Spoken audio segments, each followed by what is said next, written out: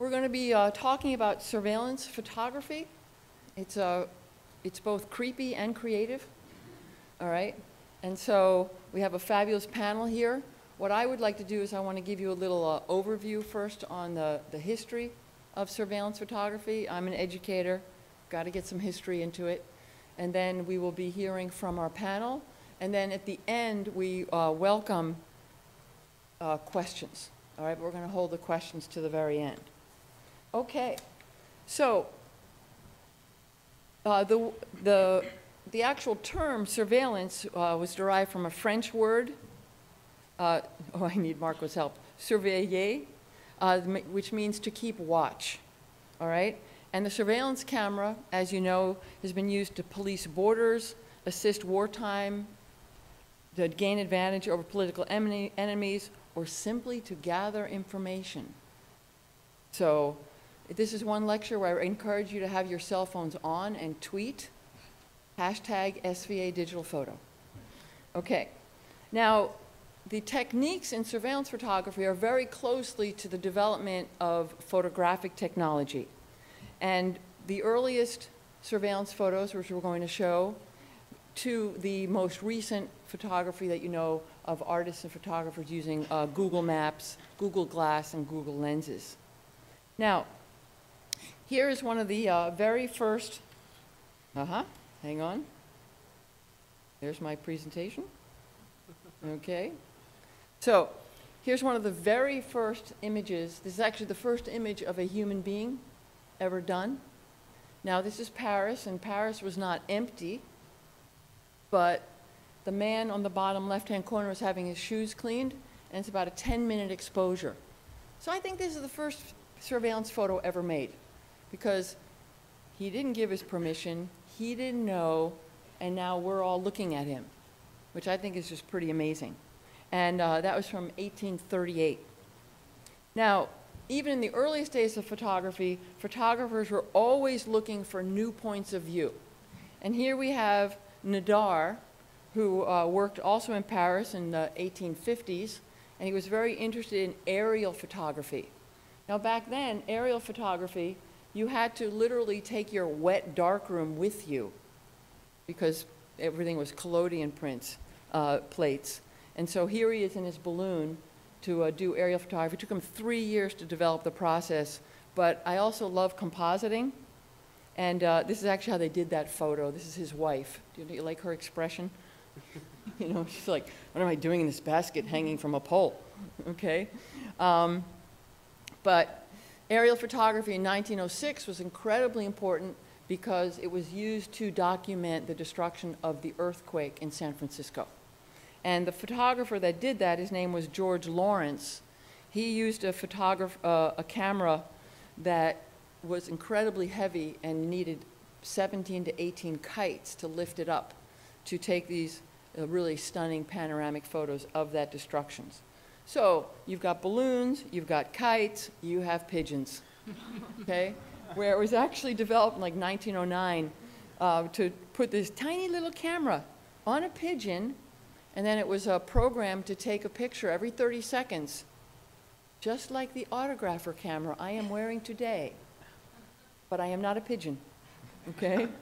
And these pictures were very popular at the World's Fair. I love the vignetting with the wings on the top one, all right? And you couldn't really tell what you were going to get because they didn't really understand composition. And here's a little military pigeon ready to go off.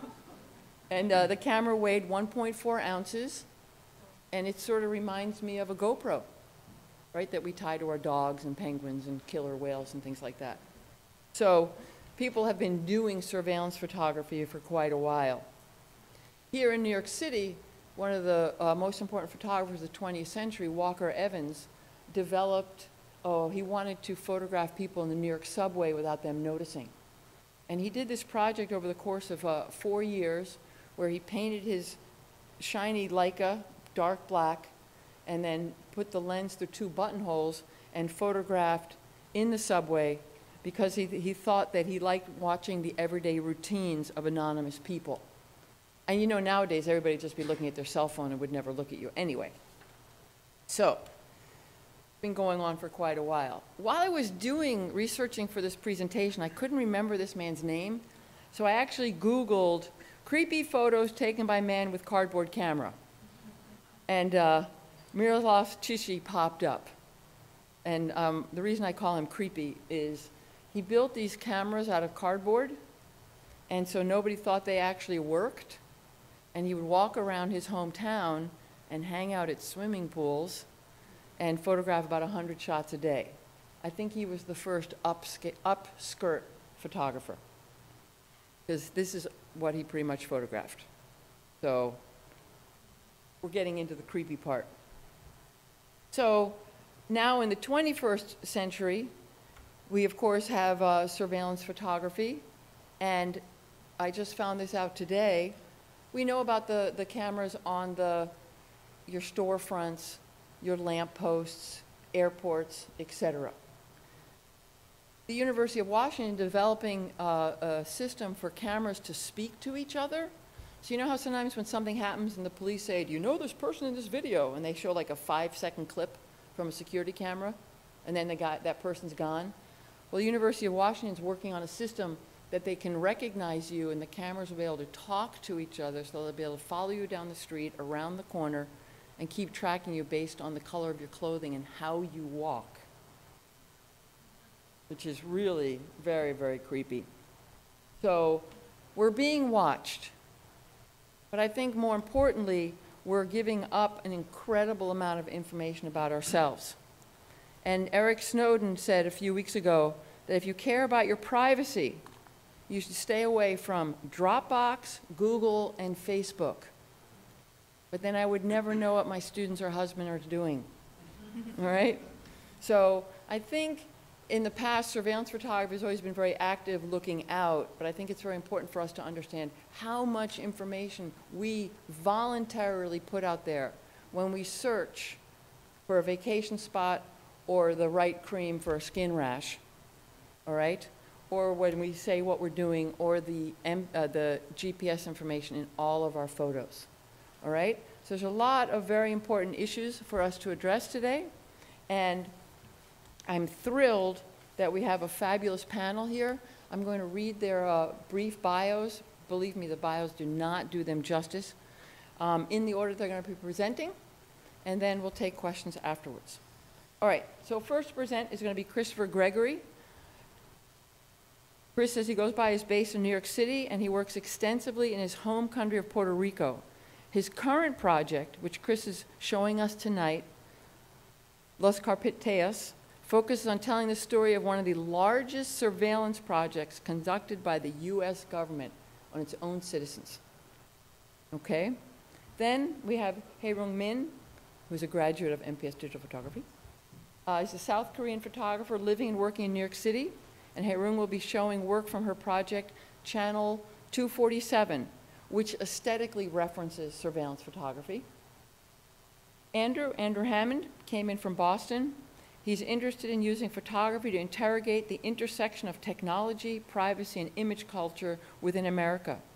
Andrew will be showing work from the Newtown, which is presently included in the Open Society's exhibit, Moving Walls 22, Watching You, Watching Me. Then finally, David Fine is a product manager at PlaceMeter. And PlaceMeter was created to give people the power of knowing what a place is like before they get there, which I think is just fascinating. And David has worked in the tech startup and media space in New York, LA, and Dallas, and he'll be showing us what and how PlaceMeter gathers, analyzes, and shares information. So please help me in welcome our first speaker, Christopher Gregory. Okay, and I will start your, I'm also the tech person. Like, great, great. Okay, so you just have to do that. Thank you, and thanks everybody for coming out. I know it's a little rainy. So can we pause this though? There we go.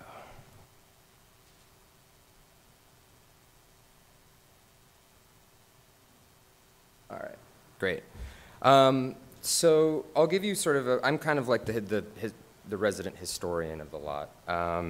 my project focuses, from Puerto Rico, grew up there, on one of the largest and longest continuous surveillance programs conducted by the US government. So I'll give you just a brief history of Puerto Rico, just in case. We were acquired by the US in 1898 in the Spanish-American War. In 1917, everybody that lived in Puerto Rico, that was born in Puerto Rico, was given US citizenship. And basically, what was interesting about that particular legislation in 1917 was that there was a sense that, like Cuba and later like the Philippines, the territories that were won in the Spanish-American War would eventually become independent. That wasn't the case with Puerto Rico, because when they made Puerto Ricans US citizens, they drafted a lot of them to the First World War, and it became a very important military outpost in the Caribbean later, and more importantly, for the fight against communism and totalitarianism down in South America. So, this program started around the 1930s, and it was conducted primarily by the FBI, and it was specifically targeted at the pro-independence movement. So anybody that was roughly associated with the Nationalist Party, the Pro-Independence Party, or anybody that was sort of seeking for an alternative landscape, political landscape, was heavily persecuted. And the first iteration of it was a list of everybody who was a member of the nationalist organization.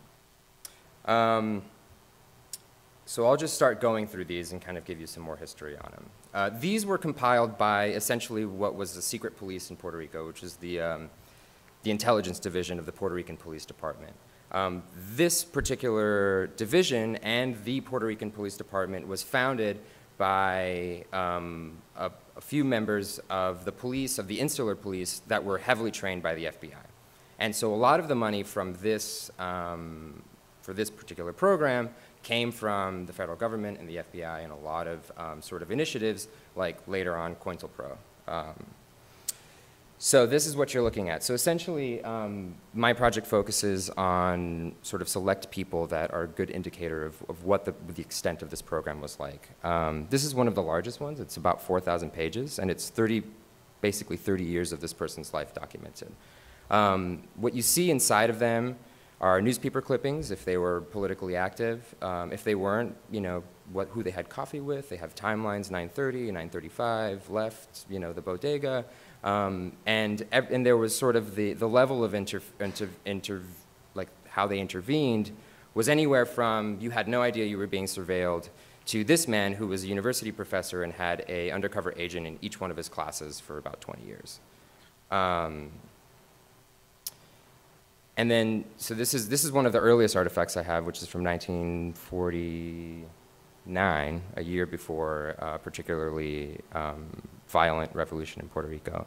And it's a surveillance note of people coming out of this building, which is now actually a really nice bar and restaurant if you're ever in Puerto Rico, but used to be the nationalist headquarters. This is Josie's carpeta. She basically was targeted as a result of participating in rallies. So she showed up to, you know, in a pro-independence rally, and she was also very involved with particular political prisoners that had been imprisoned during demonstrations or violent acts in the US. But she had no idea that she was being surveilled. And what's interesting about this surveillance was that a lot of these primary documents and information were collected from government organizations. So that is actually her high school yearbook picture. And so basically all of civil society had involvement in this operation, essentially. When it was all said and done, there was about 185 data points, so about 185,000 people were surveilled, which amounted to thousands and thousands and thousands of hundreds of thousands of folios. Only in Puerto Rico. There are also federal files that currently nobody really knows what the extent of is because they haven't been declassified. Most of the people I photographed have federal files as well that they've been able to FOIA. So the extent of that operation that are FBI and English files is pretty extensive. what ended up happening was that you created sort of a cottage industry, and this is what I think is interesting culturally about this project, is that agents and informants and anybody who was providing information to people were paid. So this is a list of all 600 people that attended the burial of the son of one of the most prominent pro-independence leaders.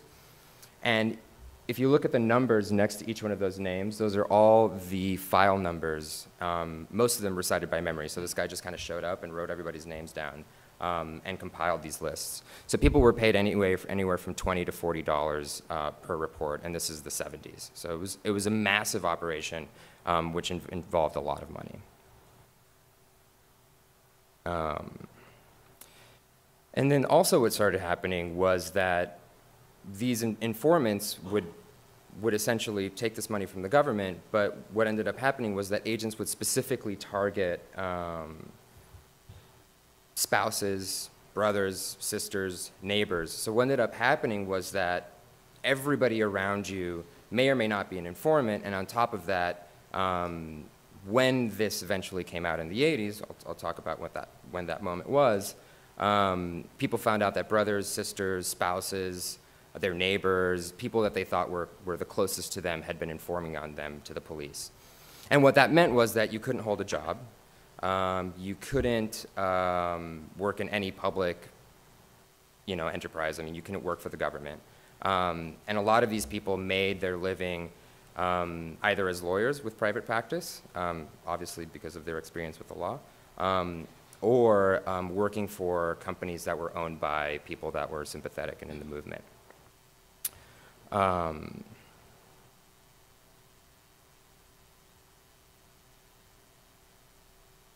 So here, this is actually a really interesting carpeta. So here you can actually see the names of the FBI agents that signed out as sort of a chain of custody of the carpetas.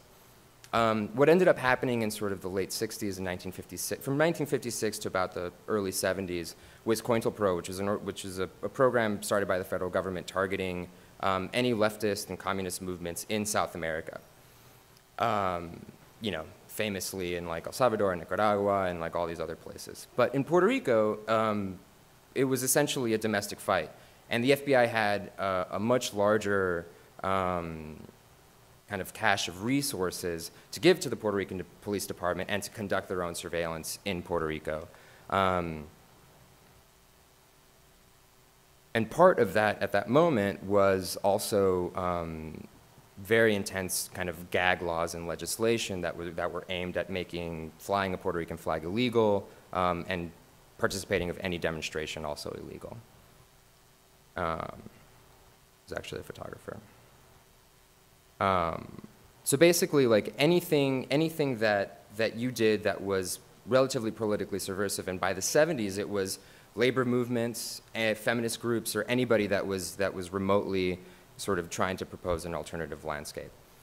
And what's interesting, I think, about this project and what I'm trying to kind of convey is that, I myself was a person that didn't really think about surveillance and wasn't really, sort of engaged with that idea, that notion that, I want to protect my privacy, like we all do. But what I think is important and what this project shows is that the potential for abuse is really where what we should be talking about. The surveillance itself, out of all of these folios and all of this surveillance, nobody was ever convicted of a crime from evidence that came out of these files. But I think a whole series of like 3 generations of Puerto Ricans weren't able to exercise their political speech in fear of the authority. And this is also a really early artifact. This is in 1947. This is a march to commemorate a pro-independence rally like back in 1800s. But you can sort of see with pen like each one of the numbers and everybody identified in the rally. And this is 1946, 47. And this is directly FBI agents that were trailing these particular groups of people. This is interesting. This is the first meeting he ever went to the pro-independence student federation. So the pro-independence, it's hard to translate. The pro-independence student federation was sort of the organization that was most targeted. If you went to a meeting, they immediately wrote down your name on a list, and a file was opened on you. And this is the first entry in this person's file, which is the first meeting he ever went to. So if you never went back, your file would be 1 page. But if you continued in the movement, then you would be followed. He was followed home one night, and the 2 cops basically manipulated a shotgun when he stopped at a red light. And you know, the fear and the intimidation of the surveillance process was so strong that, you know, I mean, he didn't know if he was going to go to sleep that night or if he was going to get shot by the cops. This is one of the most tragic stories, which is of Doña Pupa. She was a big, sort of a prominent leader in the movement, and founded the movement Pro-Independence, which is one of the organizations in Puerto Rico. But she owned 2 pharmacies in her life. The first one was blown up by the police, killing 2 employees, and she was framed for bomb making. That's actually a picture from I want to say 30s. It's 1960 something. And she had to leave her hometown of Mayagüez and move to the city and start another pharmacy. When she started that, it was also firebombed, killing nobody, but she was framed again. And because of her political prominence, it was in the newspapers. And this is her now. She's really cute. But basically, sort of the gist of it is, I think that when we talk about surveillance, the idea that you know, I have nothing to hide and that we're sort of surveilling ourselves, right, by posting our statuses on Facebook and saying that we're here, we don't need an informant. But the potential for abuse is real, and I think that really it lies in the power to control speech. Anybody sort of in Puerto Rico who wanted to join this movement was completely singled out and sort of thwarted from even being able to assist a rally and sort of meet people. Her son was actually very active in the movement, and to sort of give you an idea, and this will be my last story, of the extent of it, was that she was his bridesmaid. She was the godmother of his first child, and gave him his first car. And this was a relationship over 25 years. And it turned out that over those 25 years, he was the agent assigned to surveil her that entire time. And, you know, he came over to eat every night. So the relationships and the potential for the institutions to abuse not necessarily the information, but the act of surveillance, I think is an important kind of conversation to have, especially going forward now that the NSA and all of these things are sort of coming to light. So that's it.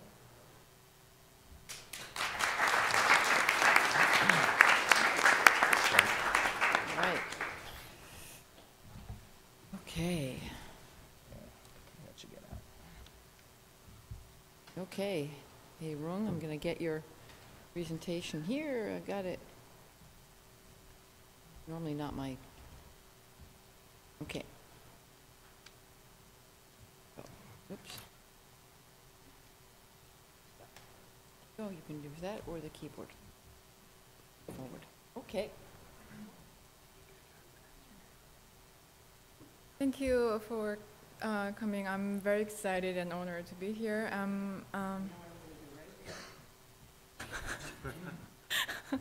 Okay.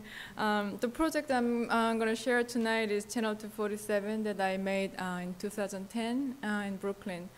For this series, I photographed passerby and neighbors from my place throughout the window frames treated as TV. 247 is not, it doesn't mean 247 that you guys think, but it's just the house number that I had. One day, my husband, a boyfriend at the time, and I needed to rearrange the furniture in the house, and we've decided to move the dining table near the windows in the curved constructed in the living room. And we sat next to each other, not facing each other. And from that day, I just happened to start watching out people from the windows every day and all day for several months. Well, I've always loved to take a window seat whenever possible and get lost watching people for hours at a time. So it was not a surveillance photography project, even though it looks like the photos were taken from Google Street View before people blur the subject. However, it has the point of view of surveillance camera aesthetically, and I think I played in the borderline between public space and private life. Most of the time, my subjects are in the public place, and I don't have any intention to break the privacy in for my photography project.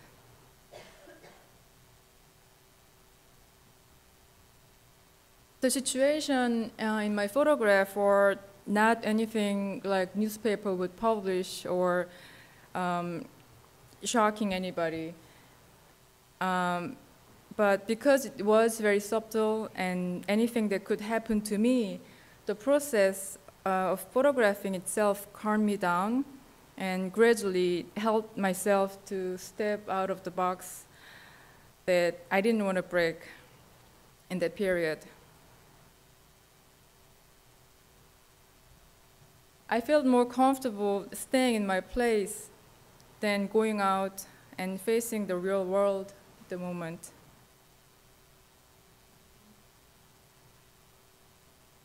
In my own imagination, I could walk as they walk. I could talk, laugh, or go out to work as they do.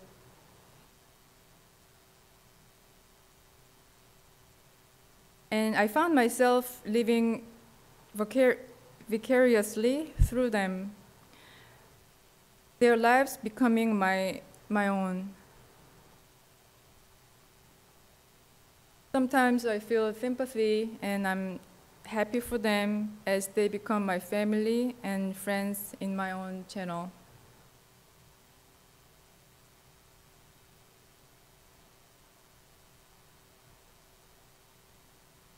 This might be only photograph that my subject is in his house. I don't know if you guys can see. I just love to find him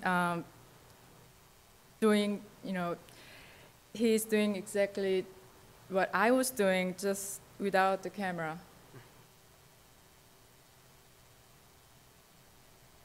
Sometimes the channel had a special seasonal broadcast, such as Mr. Softy ice cream truck during the summer, midnight party, backyard parties where illegal tattoo service was offered to ex-convicts who were full of confidence, laughter, and loud cursing. And one next morning, everything was gone, just like nothing happened. I wouldn't know what happened. They had a party every single night during the summer for years, and I was just happy that it was gone and I could sleep at night.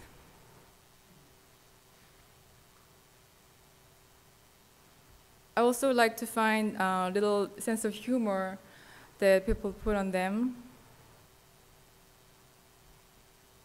or little and quiet, simple gesture that they made was very peaceful, and I could get lost in thoughts watching them. Also, we had the West Indian American Day Parade at 4 o'clock in the morning. And the next day, everybody's like, whole neighborhood or festive and very normal to, very casual to see them costumed like that.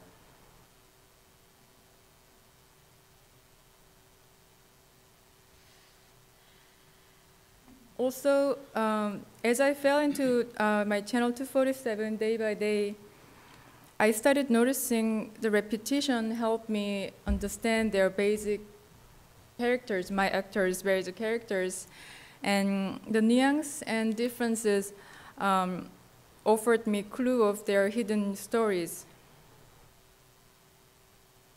There are moments when people are oblivious of others, or simply don't want to be mindful of anybody other than themselves. What I have found was that those moments could be more revealing of their personalities than when they try to make a good impression on others. This little boy was, leaving the flyers, and he was my favorite character. I named everybody. He's Stylish Papa. He was the stylish guy in the whole block, and whenever he comes in and out, he cleans the little the entrance and check the garbage. So the boy just passed by, and a second later he came out, and of course he couldn't stand with any garbage in his house. Those moments happens between things, such as when you are rushing out to work in the morning, or taking out the garbage, or maybe just sitting on the stoop daydreaming. And of course, there's a day that I don't want to see the channel. Rainy day, I just shut down and nobody came, and I just enjoy myself without TV.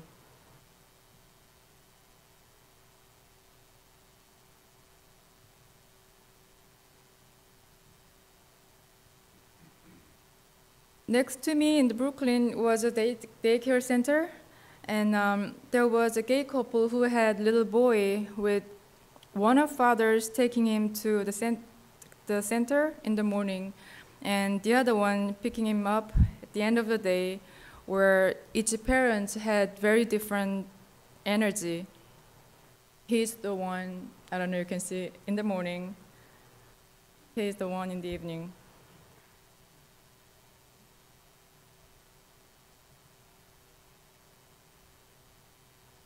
And I could see each parent has very different personality. How the parents treat their kids can't hide their emotion on the given day or in individual character. Here again, Stylish Papa. However, they might never imagine how all that information might be so obvious and plain to see.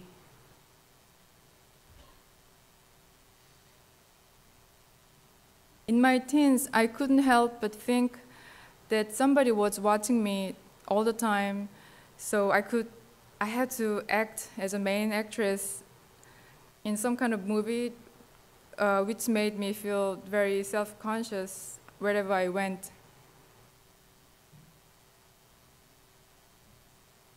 It might be typical of many other teenagers, and it might even play a part in how one creates a sense of self.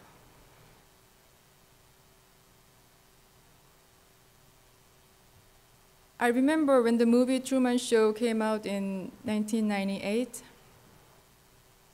It opens with a question: what if you watched it every moment of your life? It completely matched my imagination. The movie went on to show how Truman would really feel after he realized the truth of his condition.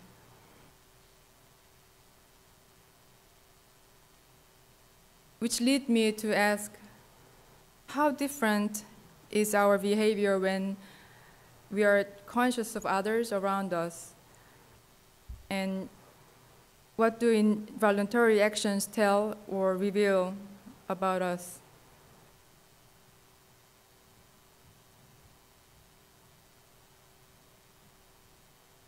This photo, for me, it tells me that it was time for me to let them go to their world. Because I don't photograph my subject when they are in their house. For me, the kids were escaping from me, just like the Truman did in the movie. And I thought that this guy was making sure to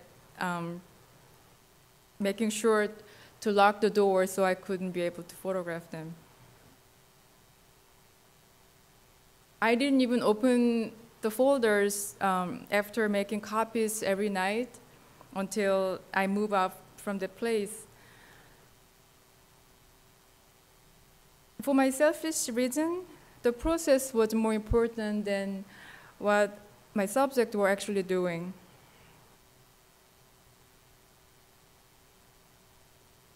In the end of the project, it proved that I was the one who was trapped in the little box. And when I eventually left the neighborhood, I had to unsubscribe channel 247. And this photo was the last one that I took on the day of moving. Thank you.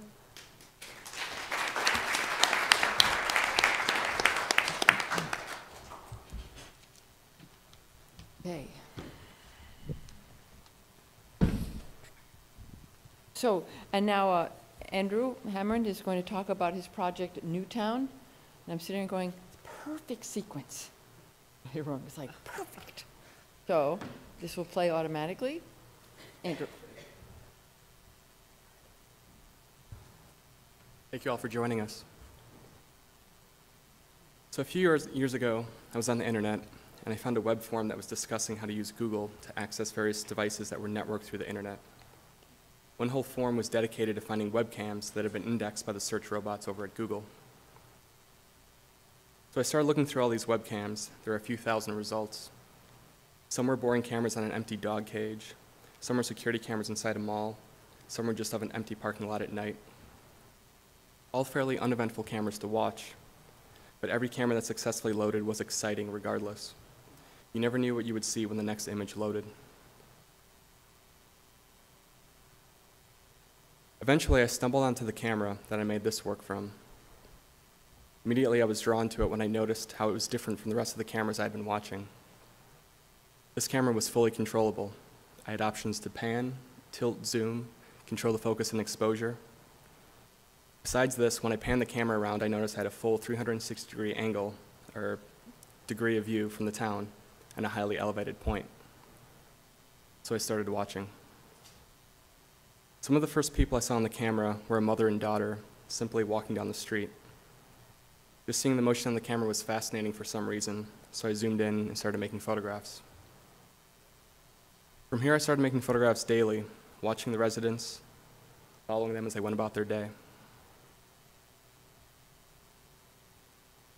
And nothing was happening. It was totally boring and uneventful. But there was something strange and exciting just about being able to watch and control this device. Once I'd been making these photographs for a few weeks, I decided I wanted to try to do some research and find out more about the camera. So the first thing I did was delete the syntax of code in the URL, and I just went to the IP address that the camera was located on. So by doing this, I was taken to an email login page. I took the email address that was there, and I started Googling around to see what I could find. I found that the email belonged to a housing developer who was the founder of this new small community in the Midwest. I soon found out that the camera I'd been watching was in fact this town's webcam. It was located on a cell phone tower that was mounted on top of a church in the center of this town. As far as I could tell, it was owned by this housing developer and used as sort of a tool to promote the town. So visitors to their website were invited to use this webcam to explore the town and see what it had to offer their families. Beautiful new homes in a planned community, green parks for their children to play in, white picket fences, a perfect utopian small American town. So for over a year, I watched and photographed this town, researching along the way. Interestingly, I found out why the plot of land had not been developed on until the developer purchased it. The land that this town sits on sits within a 500 and 100-year floodplain, meaning statistically within 100 or 500 years, the town could possibly be destroyed by a catastrophic flood. Also, the area is near the New Madrid seismic zone, which is a major fault line in the Midwest that many say is overdue for a major earthquake and that FEMA says could result in widespread damage and social and economic loss. Websites and documents I found for the town discuss the values of the community and their expectations for their citizens. They promote the town as a mostly walking community. They encourage neighborly interactions. They talk about children playing happily in the playgrounds and even taking the family for movie night in their outdoor amphitheater. What I find bizarre is that by the founder installing a webcam to promote the town and its values, he took away the privacy of the families playing in the parks and the children swimming in the waterways and the couples drinking coffee at the outdoor cafes. Can the idea of a small, quiet American community exist when you never know if or when you are being watched, or more specifically, if you don't know by who? I'd like to point out that none of these images are altered or photoshopped. The extreme pixelation is caused by the low resolution of the camera itself. And because these are literally screen captures, there are two types of what I'm equating to a new photographic grain almost. One are the large blocks of colors, which again are due to the low resolution of the camera, the webcam. And the second are actually the fine pixels, which are from the resolution of my screen display. So these images were made and accessed in an entirely virtual manner. I think this is an important aspect of the work, as our world has been shifting towards an entirely virtual and digital system of networks. Emails, family photos, financial information, social media, all these aspects of our lives are out there on the networks and now the cloud, potentially to be accessed by anyone who knows how. Many people ask me if I've ever been to the town, and the answer is no, I have not. All of these images were made from the privacy of my own bedroom in Boston. By watching the space for over a year from this single camera, I was able to become familiar with a few repeating characters. I only named one of them, though. One citizen I was able to see on almost a daily basis is this one woman who lives closest to the camera. You've seen her once or twice already, but first time I saw her, she was sitting on her porch, and I watched her for about an hour. She was just sitting there drinking coffee and texting on her cell phone. Because I don't know her name, I simply call her Cell Phone Girl. I was soon able to recognize her and her dog as I would walk around town. I also started to recognize her boyfriend at one point, and I even know where he parks his truck. There was also the priest that would come out of the church after church service, and even the barbecue man who would be outside smoking meats at the local barbecue restaurant. I'm often asked if I feel any responsibility towards the town or the people I have photographed in regard to their privacy and the moral and ethical obligations associated with making photographs of people that are unaware. I think this is an interesting aspect of the work that I'm trying to complicate and question myself. I should mention I have made an effort to not include many identifying aspects, such as street names or house numbers or license plates on cars. And even if anyone wanted to try to identify these people in the photographs, the low quality pixelation or the pixelated images, they don't really hold up to scrutiny. Their identities are kind of obscured by the technical or technological limitations. And on that note, I've always been fascinated by the fact that much of our technology has no sympathy and no discretion. There are many cameras and devices that are networked, and they are continually streaming images and information onto the internet, many of which are saving and recording data. Of course, this is changing. Almost all of us have smartphones that are made to make our lives more convenient and more efficient. There are even home automation systems that know when you're home and can adjust your thermostats. And even computer systems and robots that have advanced levels of artificial intelligence that are used within production, medical fields, and even in government and military applications. Actually, if anyone's seen the Terminator movies, this is exactly how the Skynet system took over, by creating a digital defense network that claimed to take away human error by allowing the computers to make decisions for us. And if you think this is far-fetched or futuristic, I would invite you to Google Boston Dynamics. They're an engineering and robotic company. They're about a half-hour drive from where I live out in Boston. They make humanoid robots for DARPA, and guess what? Now they're owned by Google.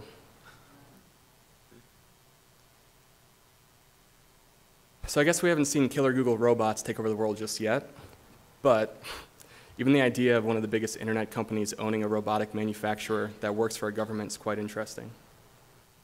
I think at the very least, it shows evidence of a certain paranoia that someone thinks at some point we should have networked defense robots. Bring this back to the photographs. This camera may have been installed as a fun feature on a website, but the reality is this is a simulation of what is happening on a much larger domestic and international scale. The main difference being that the large-scale surveillance happens behind closed doors and collects much larger amounts of electronic data on us. So I started making these photographs about 2 months before the Boston Marathon bombings. I was actually sitting in my apartment about 1.5 miles away from the bombing site, making these photographs as it happened. I wasn't directly physically affected, but it was still a confusing time for everyone in the area. Cell phones had been disabled in the city, apparently because they could be used as detonation devices. So in the confusion, we had to go to the internet for all the news and updates. I remember over the next few days, people were crowdsourcing photographs from the event that had been posted online. And these people online were using these large amounts of photographic data to try to identify possible subjects or suspects. A few people who were at the event were falsely identified because of this, but the results look not unlike these photographs. Tight images of people who were just there, hyperpixelated, strange images. The images appear as evidence of something, but really are just photographs. Thank you.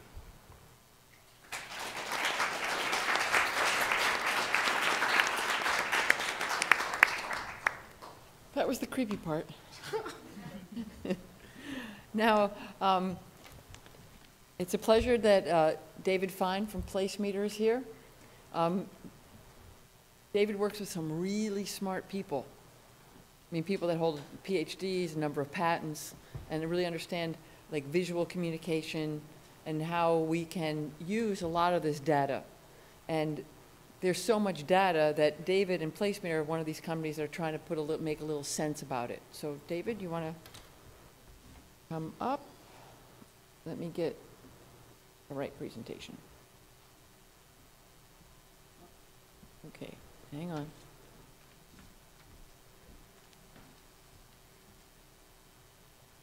Okay, good. Great. Hi, I'm David. That was incredibly disturbing, and I know Andrew considers that a compliment. So I'm here to, it's really apropos, and I think Katrine did this intentionally, that I'm going right after Andrew, because I'm here to talk about Placemeter, which is a company that's trying to take what we just found so disturbing about Andrew's work and make it not disturbing and understandable to people. And what we're really trying to do is build a real-time layer that indexes the real world in real time. What that actually means, we'll get to, but first I want to talk about cities and how they've been growing over the past few decades. So this is a chart graphing city population growth in the United States from 1950 to today. So you see that rural population is flat, but city population growth has just more than doubled since 1950.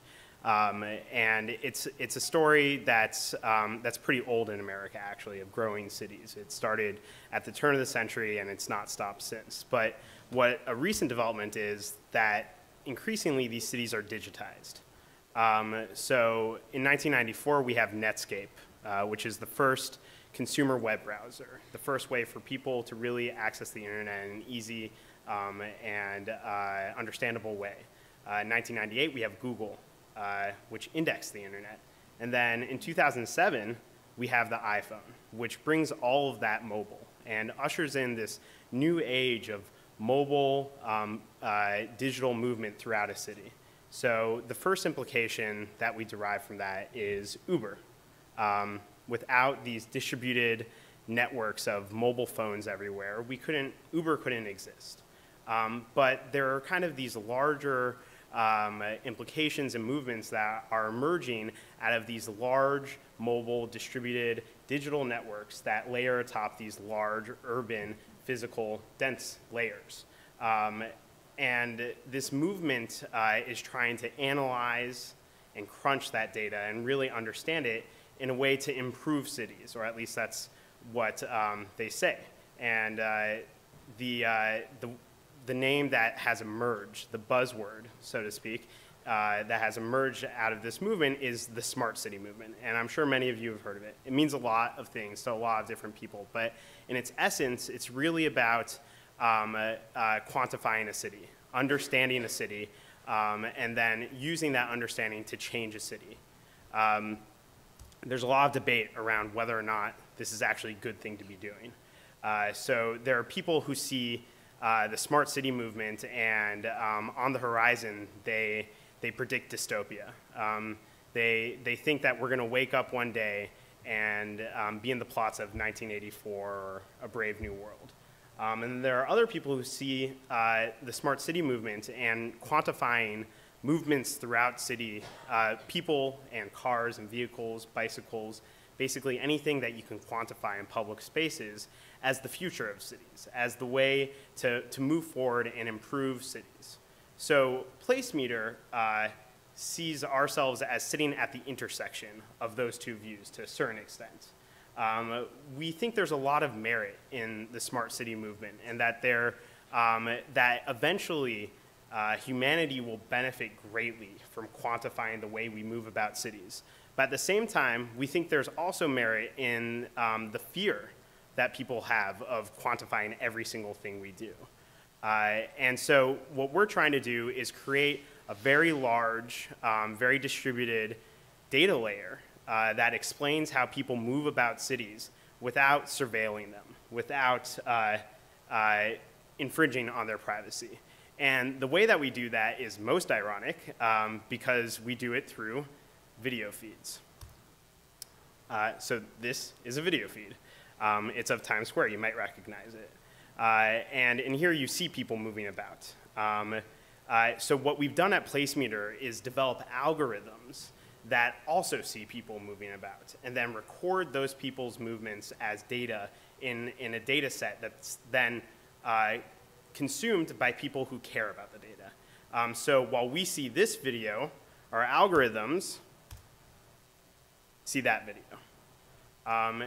And really what you're seeing here is a computer understanding that that object over there is a person and tracking that person's trajectory throughout the frame, saying that person walked through the entire length of the sidewalk, or that person has walked in and out of a store. That person walked across a sidewalk, or an intersection. We're also tracking vehicles, so we say that's what type of vehicle it is, how many are moving on a street, and how fast they're going.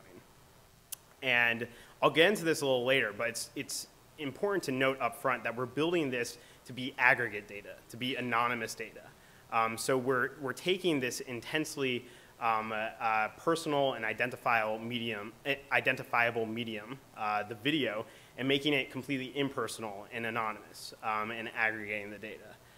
But before we get into that, I'm going to explain a little bit about how our system works. So what we do is, this isn't the only video we ingest and process on our back end. We have hundreds, and a big slice of that is taken from public video feeds, kind of very similar to the ones that Andrew captured in his project, or video feeds that are put up by the Department of Transportation. In New York, for example, you can go online and you can view them. So we ingest those videos. We ingest videos of our clients, people who pay for the data. For example, storefronts that have video cameras that look outside, who want to understand foot traffic in front of their stores. And then the third way that we do it is by crowdsourcing video feeds.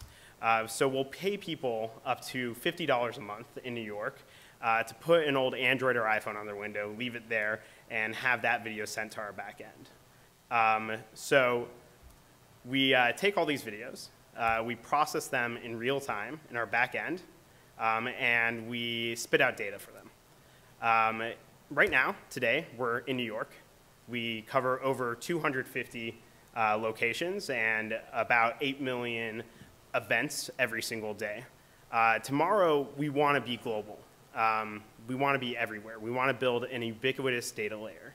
But as I said at the beginning, what's important for us is to build this without building a surveillance system, without building something that could lead to a Skynet, for instance. In order to do this, we've kind of come up with some very basic principles that seem very common sense, but that today very few tech companies are pursuing. So we identified kind of the three major ways that a video could surveil someone. You have the obvious, which is identification, knowing that that person is David Fine, tracking that identified person, and then being able to record those movements and record who that person is. So we've architected our system to not do that. We don't build algorithms that identify people, and we made a commitment to not do that. We try to minimize any human interaction with the video. So outside of minimal quality assurance, making sure that the cameras are set up right, we don't look at the videos that we ingest. We only have our algorithms, which collect anonymous data, look at the videos. And then last but not least, we don't record videos. We're not creating a video archive.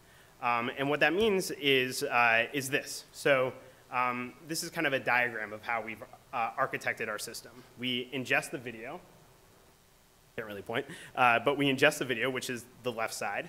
We put it through our servers and our algorithms, which anonymously extract data that's important to people about how people move about cities. And then we delete 99.99% of the video. The important caveat, and it's important that I explain this to you because I want to be upfront with how we're developing our system, is that we record less than 0.01% of the videos because we need a way to gauge the accuracy of our algorithms. And the only way to really do that is to look at random recordings, very small recordings of our videos, and compare them to what our algorithm outputted in terms of how many people are walking on the street. But what is important here to note is that the way our system is built, it's very hard, if not impossible, for us to identify anyone. And it's very hard, if not impossible, for us to be subpoenaed for any videos.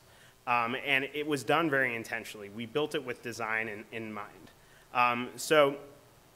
Okay, we've built this system. We went through great lengths to not identify anyone, not use it for any security purposes. So what exactly do we use it? Why is this smart city application actually important to our city? So the first and most obvious applications are commercial. You're a small business in a city. You're growing and you want to open up more stores. How do you do it? You collect a bunch of data and figure out which store would be the most ideal for your new location. And we can provide an important data point. How many people are walking in front of a specific location versus another one? But aside from the commercial applications, there are just the general larger civic applications that we get very excited about. So one, and that's very relevant today, is reducing pedestrian fatalities on our streets. So right now, there's very little data about how people move about specific intersections, where there is pedestrian congestion on streets, where there are a bunch of near misses of people. Really, the only actionable data that the city has now is where people get hit the most. But it's not those hits. We want to prevent the hits, but it's the near misses that really kind of augur a larger problem with a specific space or an area. So we can provide that sort of data to the cities. Another that's a favorite of mine is, let's say you live in Greenpoint. There's a group of people who do live in Greenpoint who approached us. Greenpoint in Brooklyn has seen pretty massive explosion of growth and popularity in the past few years. And because of that, there are more and more people throwing trash or having to dispose of trash throughout the neighborhoods. They don't have enough trash cans to contain this increase in pedestrian traffic. And this group of people have been trying to tell policymakers this for a while. With our data, they could actually say, you know, we experienced a 10% increase in overall pedestrian traffic in the past year. You need to give us more resources to deal with that. So being able to communicate your kind of very classic neighborhood needs in a data-oriented manner to the city is one of the things that we do. But, and this is the last one, I'm going to end with this, the application that gets me the most excited and that that our vision was founded on was the ability for, in the palm of your hand, to understand how busy a place is. And that's the future that we're trying to build. Know how busy Central Park is before you go, your local bar or restaurant, how busy and how big the line is at Trader Joe's before you go. Those simple, kind of common sense things that will really make people's lives and cities better. That's the future that we're trying to build, and we're trying to build it without surveilling people, without building the next Skynet, and that's Placemeter. Thank you.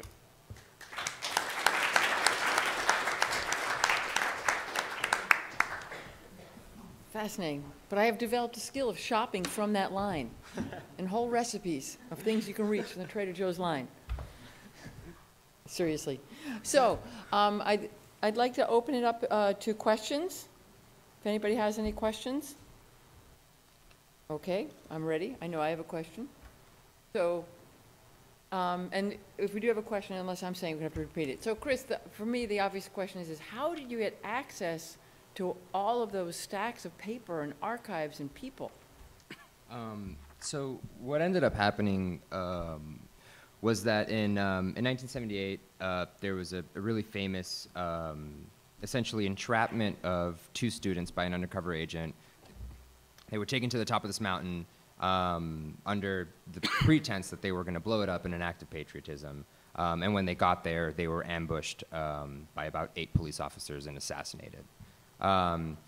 In the investigation of that particular incident, the existence of a secret police came out because a few of the agents that were there were, especially one of them, who was recruited out of high school. And in the investigation, it sort of came out, and then in '88, in the summer of '88, on a radio program, a government official kind of slipped and said that, of course, everybody that was pro-independence was being surveilled and had files. And so that prompted a big investigation, and there was a big court case, and the Supreme Court of Puerto Rico basically said that the information that was contained in those documents belonged to the people that, that it belonged to, and gave it back to them. Mm-hmm. So what's interesting, and particularly I think sort of why this project sort of has a big resonance, especially in the States, apart from the fact that this exact same type of surveillance was done on the Young Lords and here in New York and the Bronx and on the Black Panthers and all of these, you know, sort of social movements, is that it's an unredacted look into the technique of surveillance. And it's physical surveillance. It was completely unwarranted and unconstitutional wiretaps, and literally people following you.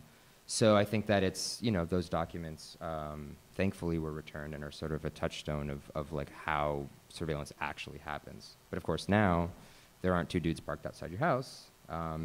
You would never know.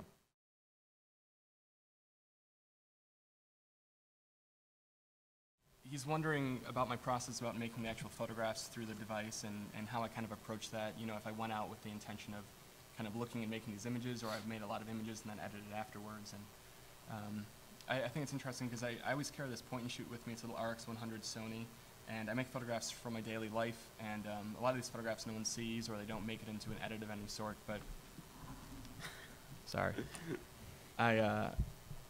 So for this work, basically, every day for over a year, I would sit down at the camera or sit down at the computer and open up the web page and just start watching. And often I didn't know if I would make 1 photograph or 1,000,000 or 1,000, whatever it might have been.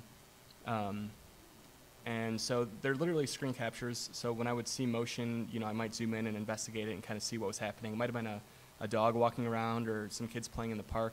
And I think it was kind of that photographic intuition, similarly to how I make photographs for my daily life. If it was something that aesthetically looked interesting, I might start making images from it. And if it was someone walking around, I might start following them and making more photographs. And, you know, so of course there's a large amount of data that was a result of this. And so from those images, I would go through and edit. So you guys saw 30 today, and I think there's about 20 or 30 in the exhibit at the Open Society Foundation, but there's literally tens of thousands of images I made over the year that a lot of people don't see. So I think that answers the question a little bit. Thank you. I have a question to you.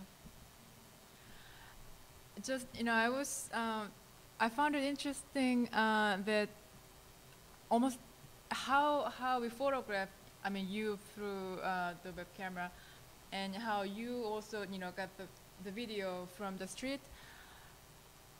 It's all the same, you know, they don't know we're you know, taking photos, but because of the different purpose, the subject in your photo, for me, looks all suspect. And for your video, yeah, they're anonymous. And for my photo, you know, they're different than how your subject look like. Or did you intentionally edit that? Well, I think one of the main differences you're recognizing is that I think yours look a little more neutral, and it looks more like a neighborhood photograph and kind of calm light and activity that you would see in a neighborhood. And I think this, you know, the videos you shared, it's a lot of cityscapes, but you also have these weird digital overlays, and you understand there's an intent other than just looking. I think one of my interests was really kind of looking and investigating this space and watching people and following them over a course of time. And I think the high quality of the camera, the device, allowed me to zoom in to a point where I was able to really get in tight on people's faces, and there's something kind of strange about that, especially when it's highly pixelated and the video feed gets choppy and people's faces get cut in half. It takes on a whole different feel, and it looks a little violent. So I think even though the images are within the same ballpark of these ideas we're discussing, they look drastically different because of kind of how I was approaching it. And it is strange because mine were taken in public in a neighborhood with sunlight and trees and much like yours. Yeah, but they are wildly different. And yeah, I can't really pinpoint it much beyond that, I guess. I guess the question was really, how does an app like Placemeters, which gives you a lot of information that you wouldn't otherwise know at the tip of your hands, how does it make life better? Because it, to a certain extent, can reduce social interactions. Did I sum it up right? Okay, great. And I do agree that it could. It definitely could reduce the serendipity that makes life really magical, especially in a city as big as this. But I guess I have a bit more faith in humanity than that. I think we're generating data that people can use if they want. We're not really trying to automate people's lives to a certain extent. So if you want to know how busy Trader Joe's is before you go, if you want either a crazy packed bar in that experience, or if you want a silent, chill place to hang with your friends, we could tell you which place to go. And that does reduce the serendipity a bit. But if you don't want any of that information, you don't have to consume it. And I think that people, no matter how quantified or data conscious our life is, will constantly seek out those serendipitous moments in cities, because that's why we live here. So I do agree that there's a threat, but I think our own humanity might overcome it. You know, I have to say, I think there's an interesting parallel to like surveillance culture in government these days, because they claim they're doing a dragnet of all this information and just taking what they really need, but in reality they have a lot of data that they can use if they want. And like Chris, I'm wondering, this data that you were looking at, how much of it was kind of incidentally collected and not even looked at or considered for what they needed, but they still had access to it? Yeah. And it hurt people's lives. And I think that's a super important point, is that, at least to my knowledge, right, this is sort of very hard to quantify because it's years and years and years of sort of legal issues, but nobody was convicted from the data set, right? So the data set sort of became this sort of massive thing that really had no purpose other than to exploit sort of the social phenomenon that if you were being watched, you were somebody to be afraid of. And if you became watched, like that was it, you know, like that was, so you're making criminal behavior when most of these people were all abiding to the law. But I think, you know, part of it is also that your question is like, sorry, I kind of lost my train of thought there. But basically, I think what's interesting is that the point is that watching somebody in sort of a social and cultural context can be abused, and it's more of the action, right? So like, yeah, you know, and the other thing was, since it became a cottage industry, a lot of the stuff that's in these carpetas are completely false. So if I was an agent and I was watching all three of you, and you went to a meeting, you know, halfway across the island, and I went with you because you were, you know, going to go to this important meeting, I'd put both of you there too, because I'd make more money. Huh. I'd make 3 reports instead of 1. Wow. And so you start to have people's lives being completely distorted, and people's lives sort of kind of, you know, it's all in the eye of the beholder, right? And it's sort of, you know, yeah, so that's basically what happened. Wow.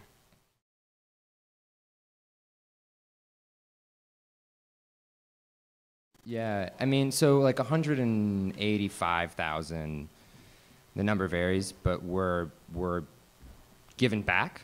The amount of people who picked them up is not really something that's been quantified, but it's all word of mouth. So like part of the genesis of the project was also that I grew up sort of knowing that this had happened. Everybody's like, well, you know, don't go to a rally, a student rally, because you'll be watched.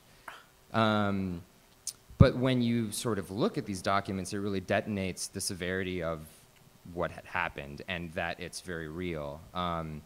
But, you know, I had to do some pretty sort of heavy research and sort of ask through my social networks to find people who had them and then work through them. Because the movement is still very much stigmatized. If you are a member of any of these parties, there's sort of a kind of a criminal tinge to it. You know, they will extrapolate, you know, you being a member of the Green Party to supporting the armed wing of the nationalist movement, which is nowhere near real in most cases. So there's also a very strong stigma to this day. So I had to sort of work through the network that I found out. But that said, you know, I put out a Facebook message, and you know, everybody was like, oh, my grandmother has one, my cousin has one, oh, my brother's sister has one, you know. So it's also something that is very specific, but also like incredibly pervasive. And in a country that, you know, sort of had its industrial revolution in the 1940s and 50s, you know, where did all that money come from? Where did those resources go to sustaining all of these people, especially the undercover cops that basically would just park themselves outside your car and had no real law enforcement capabilities?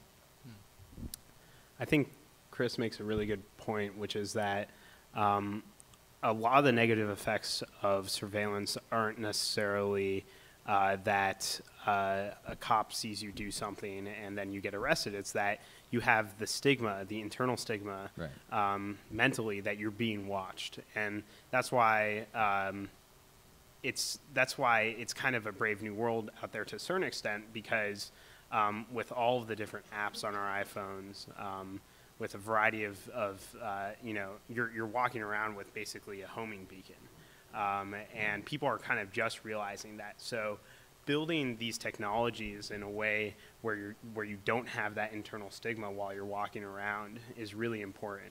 And I think work like yours really conveys that. There were no arrests made, but it really affected people's lives. Right. I mean, it's the idea, like in philosophy, of the panopticon, right? Yeah, it's the jail that, like, you never know when the guards are watching, and so you censor yourself. And I think that that's the real fear in the NSA, right? Because, you know, it used to be the FBI agent. You know, if you were part of the movement, you sort of knew somebody was kind of funky. You know, somebody showed up to every single rally and you didn't know who he was, or you did, right? There's also that. But I think with the NSA is you have no idea, and you don't know what behavior is going to trigger them watching you, or the other thing. I mean, like famously, I was listening to This American Life, and there's this case of this guy who went to the Apple store. And he's like, oh, you know, I hate the Apple store because you know, it was like terrible customer service. And he was like, I'm going to go there and like shoot it up, which is a very like not funny joke.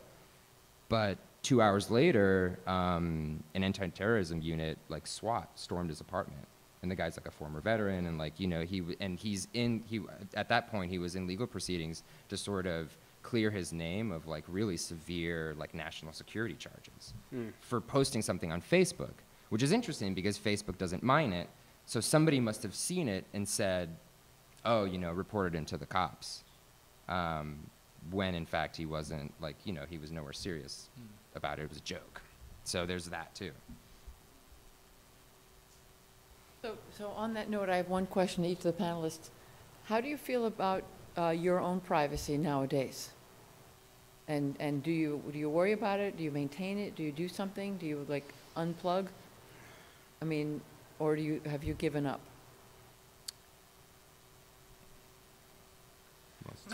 I don't have a Facebook page, so I don't know if that answers the question or not.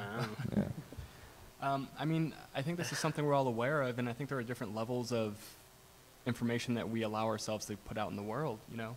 I'm here tonight, and people know I'm here tonight, so if anyone wanted to have access to me, they know how to find me.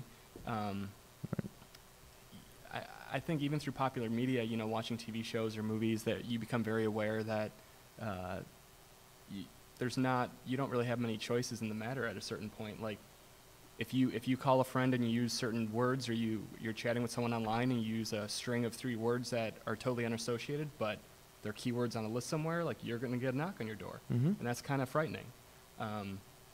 And last week when we had our panel discussions and opening receptions for the exhibition, I think it was Simon Menner mentioned before he got on the airplane, he was wondering, you know, can you open a door mid-flight?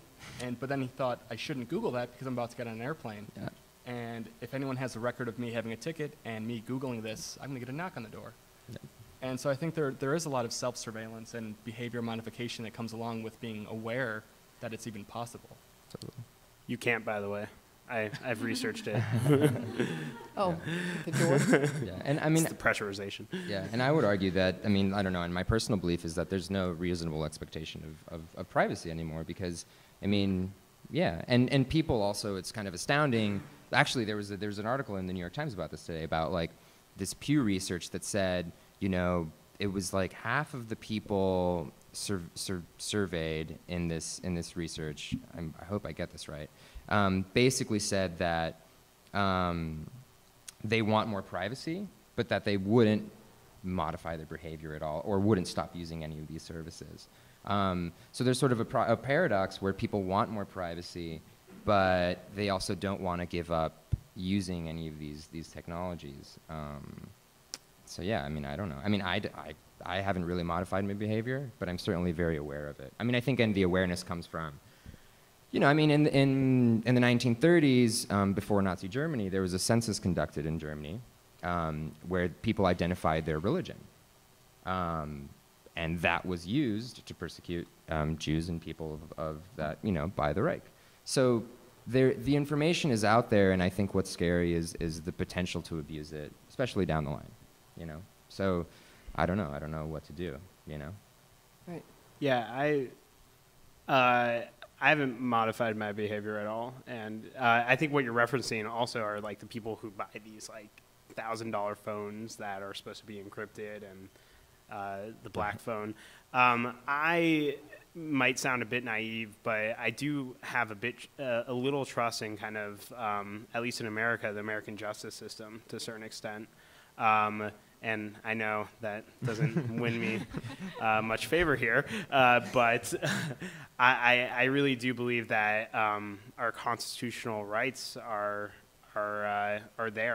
given to us, and that given the right sort of, and it's not perfect, and abuse does happen, but given the right people who are running it, you can have this kind of pervasive information out there, but not a system that abuses it. And I think that's really where the hope is, because the flood walls have already really opened. So I think one of the things that I really feel Edward Snowden did bad for America to a certain extent was it made us too cynical. It made us too fatalistic about how our government operates and how we're treated by our government domestically. And I think there's still hope in that if we involve ourselves in those discussions and conversations and trying to improve civic society, that you could create a society where people don't fear surveillance, or at least mass surveillance.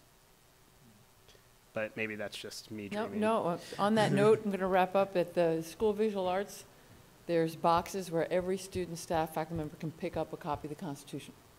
Because the president of the school believes greatly in the Constitution and our privilege of voting. And that's the first question he asks incoming class freshmen. Are you registered to vote? And it's one of the last things he says when people graduate. A little problem for the international students because they can't really vote, but or if you're Puerto Rican, you're in yes, you're in an institution that respects that a great deal, and I respect your time, your insights, your talent, your creativity, and your openness of sharing with all of us.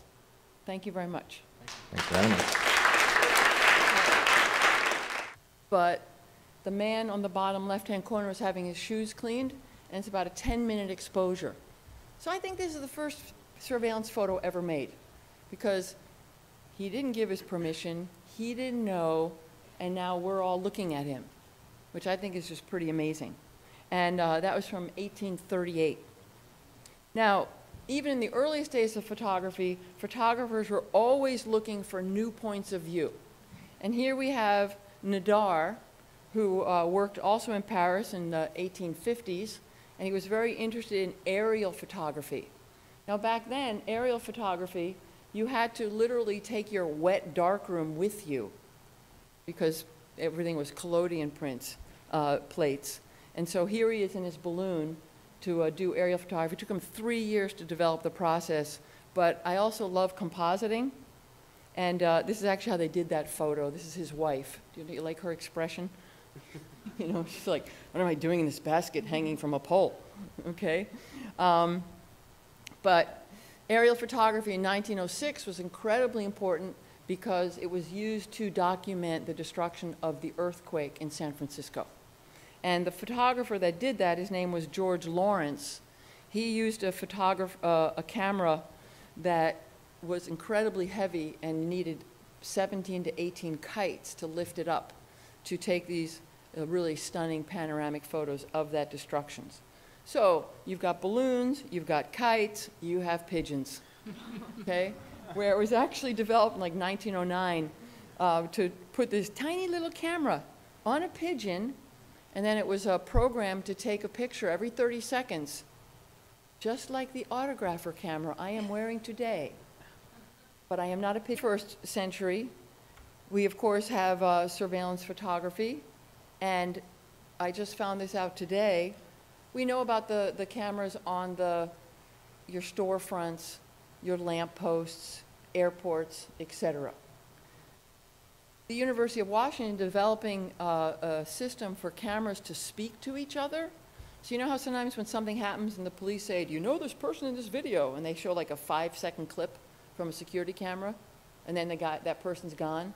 Well, the University of Washington is working on a system that they can recognize you, and the cameras will be able to talk to each other, so they'll be able to follow you down the street, around the corner, and keep tracking you based on the color of your clothing and how you walk, which is really very, very creepy. So we're being watched, but I think more importantly, we're giving up an incredible amount of information about ourselves. And Eric Snowden said a few weeks ago that if you care about your privacy, you should stay away from Dropbox, Google, and Facebook.